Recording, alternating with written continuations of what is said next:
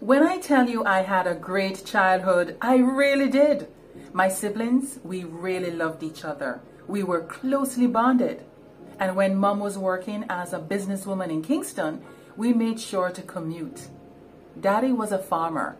We lived in St. Thomas, Duckinsfields, St. Thomas, where we went to church every Sunday. I was a good little girl, going to Sunday school and celebrating all the usual markers in the church. At some point, we moved from St. Thomas to St. Catherine. At age 17, things happened in my parents' marriage, and this idyllic picture of my childhood was just crushed. My mom, she started seeing another gentleman and wanted a divorce. By this time, my father had been living overseas. The farming hadn't taken, and he had gone to the States to try and make something of himself, so we had moved to Kingston. As the oldest sibling in the home, my older sister had married and moved away. My mom started to confide in me. I became a place she laid her burdens. I crumbled inside.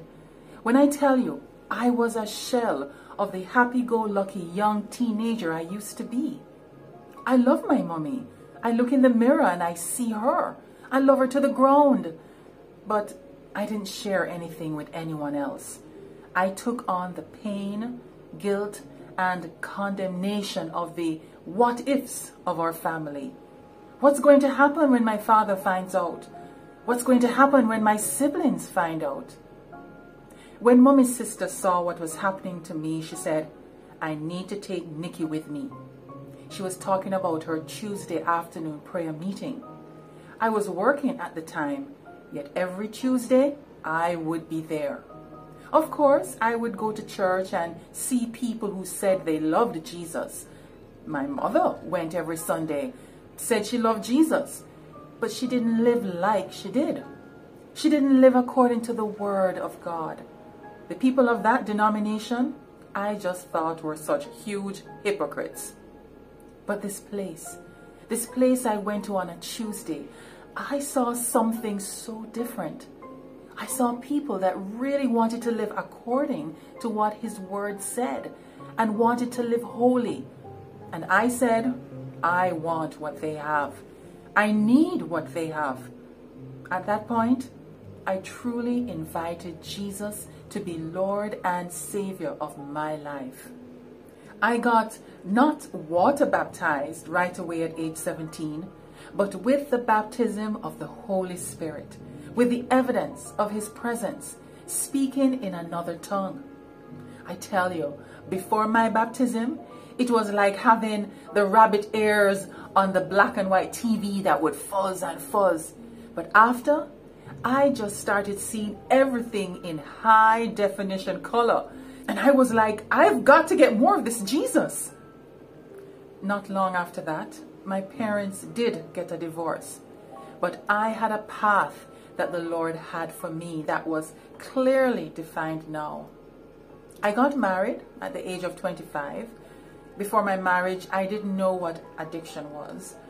When I tell you, the first 4 years of my marriage were torture. No matter what I did. I had 2 daughters by then who I just adore. My husband, whom I adored, happened to be a systems manager, a programmer.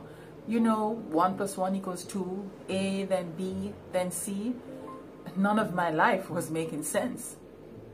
My sweet husband was using drugs. He was using cocaine. Cocaine was his drug of choice. It caused quite an upset in our family. They would speak Jamaican veranda talk. But I said, you don't know the God I serve. I have to press into God because there is a name that is higher than any other name. And at the name of Jesus, cocaine has to bow. So I had faith and trust in God that this thing was going to bow in Jesus' name. He started to go to the AA, NA, the Alcoholic Anonymous, Narcotics Anonymous meetings. And I had started going to the Family of Addicts, Al-Anon meetings. I had taken what I could, but thought, just for today, I need to get some space. It was too toxic. So I took the girls and went to my mom's house for 2 weeks. While I was there, the Lord spoke to me and said, "Go home.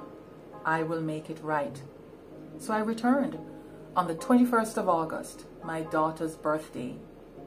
While I was away for 2 weeks, he, my husband, showered me with love. When I tell you, cards every other day. So I returned on the 21st of August, my daughter's birthday. We celebrated her sweet birthday together. My husband was so thrilled we were home. He was elated. I knew that he deeply loved and valued our family, but I could see him setting himself up in his head. The next time I use, I'm going to lose him for good. The next time I use, I'm going to lose him for good. The enemy can come in and tell you lies, and he was believing these lies. I could just see what was going to happen. He believed the lies, and because of the fear of losing his family again, having lost both of his parents at a very young age, that night he went out to use.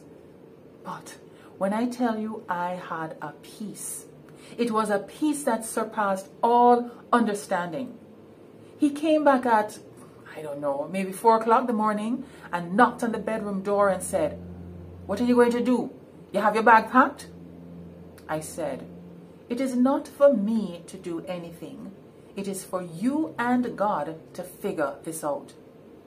I closed the door and went to sleep. By September 18, he had used his last time and ended up in rehab in Montego Bay. He was there for 4 weeks. It cost like 30,000 Jamaican dollars. Back then, that was a lot of money. I didn't have money to pay for it. Every bit of money I thought was a nest egg gone up his nose. I'm having to pay rent, pay the light bill, school fees. I didn't have it. But there was a trust in God that was unshakable. I would get phone calls during those 4 weeks from friends of his parents who had passed away and my friends. "Nicky, I hear Simon is in rehab, getting himself sorted out. Here is a check. Here is a check. Here is a check." Everything was covered. Every need was met. You know that scripture in Philippians 4:6-9? "Do not be anxious about anything, but in everything by prayer and petition with thanksgiving, present your requests to God. And the peace of God, which transcends all understanding, will guard your heart." That scripture. Listen to me. That scripture was my lifeline. I had had a picture of what my husband would look like without drugs. But at the end of the 4 weeks, the individual God gave me at the end far surpassed that. He does exceedingly and abundantly above all we could think, hope, and imagine. The husband he restored to me was phenomenal, and he has been amazing. We have not looked back. It has been over 31 years ago. He's been free all that time.